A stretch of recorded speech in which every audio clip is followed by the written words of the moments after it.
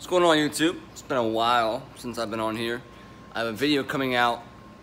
Sorry for the lighting. I have a video coming out this weekend for you guys on brakes, but I haven't put out something in a while because I've been struggling with the idea of making sure that everything's got to be like polished and good looking and stuff like that. But I'm just gonna shoot this real quick on my phone because I feel like it's important, and I wanted to show you guys something and give the content back to you guys on a specific type of bike. And this is for a VTX, or really any shaft-driven bike. All right. The idea of servicing it is required, obviously, but I want to show you guys exactly what that looks like real quick. It's not going to be a long video, but something that I'm fixing now on a VTX1800. All right, so you have your rear wheel, right? Coupler goes into your final drive. All this stuff should be nice and lubed up with the ever popular moly paste, right? Moly 69, molybdenum disulfide, whatever you want to call it. So a real service to this coupler is not just putting a paintbrush inside of your moly and coating these splines. Yes, these need to be coated very well because they wear out and they look like crap when they are worn in. So this coupler, hope you guys, tell me guys what you think in the comments below about, you know, if you mind videos being this kind of chopped up. I feel like as long as the value's good and it makes sense to you guys, it's still a good video. But so the coupler is gonna go in there like that, right? So that means this sits on your wheel like that, okay? There's bearings inside of here, along with a little collar, right? So there's actually two bearings in here. A lot of the VTX 1800s, 1300s, a lot of the shaft drive stuff has this. The bearings, let me see if I can find them. Probably would have been smarter if I was more organized. So here's one of them, right? They are open on the inside, and as they wear out, it starts to develop a little bit of a noise. I don't know if you can hear that, but I can also feel it. I don't know if you know what the feel of a bad bearing feels like, but this one seems like it's been susceptible to rust, but these bearings are bad. They have a nice little gouging that I can feel. They go inside of there, they got depressed in and stuff like that, so then both of the open sections are facing towards each other. They sit in here like this, right? And a collar goes in there to rest up against this other bearing on your wheel. Now, all that said, a proper service is not just lubing this, okay? When you pull the tire off, this is what you're gonna see. Supposed to lube all this stuff up, make sure it's nice and wet and full of moly. Very important, but a real service is taking care of that part right there. So let me get this off because now it's stuck on there.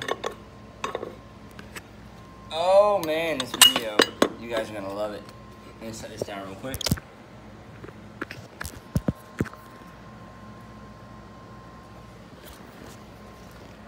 I'm just gonna have you face me, you know? Deal with it.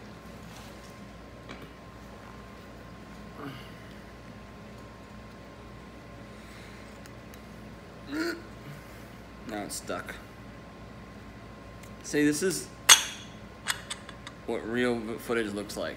Oh crap, now my shirt's stuck. See, look at that. This is what happens.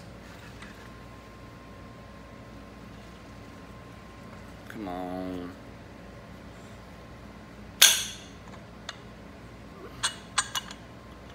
Oh my gosh, this was a bad idea. Come on. Jeez. All right, there we go, got it off. All right, so lubing up inside of here with fresh grease is important, right? And, I'm a mess. This section right here. So these are little rubber pads for when you hit the throttle, torque hits the back of this plate, right, where your shaft drive is, where your final drive coupler, and there's rubber cushion there, so you don't feel that instant jerk of when you hit the throttle and the wheel's not ready yet, but the engine is. you can get all this grease off, okay? Put fresh grease all over it. This stuff's all old and rusty looking. But there's an O-ring right here. See this? These O-rings, over time, will begin to flatten out. See how it's flattened out? This O-ring is the only prevention of water, debris, dirt, rust getting inside of here, damaging the bearings, or inside of here. So once this O-ring is on, it seals this inside around that, okay, keeping all moisture from going inside of there, screwing up stuff inside of here. I've seen these bearings come apart, right? Because this is not just because these are pressed in. It's not an airtight deal. All right. So I've seen these bearings come apart from just being dried out, and I've seen these get chewed up. And see how the spline is like looks really good right now, but I've seen them like imagine half of that spline gone from it jerking forward like this and not being lubricated. All right, there's also an O-ring that goes around here, which I have right here, which I replace.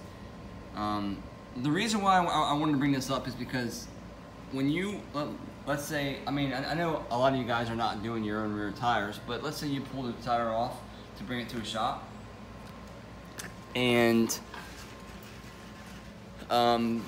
they do the tire for you. Hopefully I'm in frame, and they don't do that full kind of service. That's up to you. Now, another reason why I bring this up is because of the whole dark side trend, the whole rear car tire thing.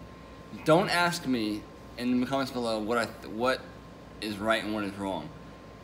In some applications, I think it's really good. For sidecar applications, I think it's perfect.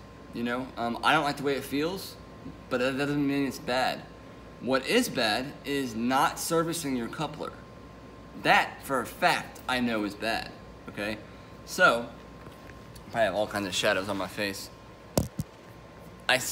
What I'm trying to get at is that if you put a car tire in there, and then you go, my car tire lasts 30,000 miles. That's great. If you go 30,000 miles without taking your tire off, you have a problem. All right, you will have a problem. So that's my main concern, is on Valkyries, GL1800s, some VTX1800s, running a car tire and being like, well, don't have to go in the rear end anymore. That's not smart. So that's my 8-minute spiel on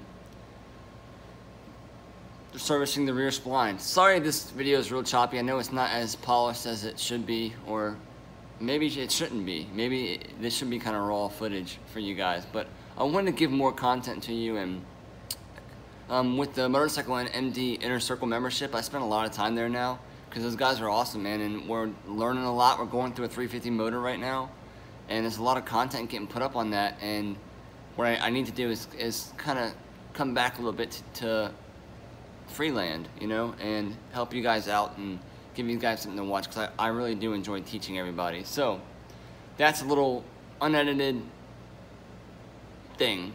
Let me know what you guys think. If you guys have any questions, be sure to subscribe to my mailing list. I have a free troubleshooting cheat sheet for you guys if you're just now watching this.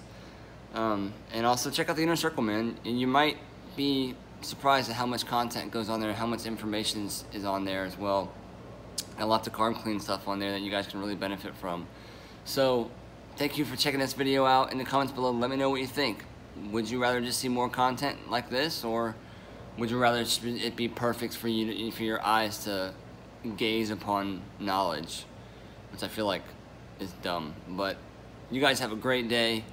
I'll see you guys very soon. Again, a video coming out this week for you guys. Thank you guys for checking the video out.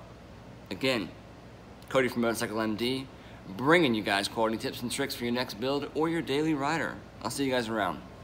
Later.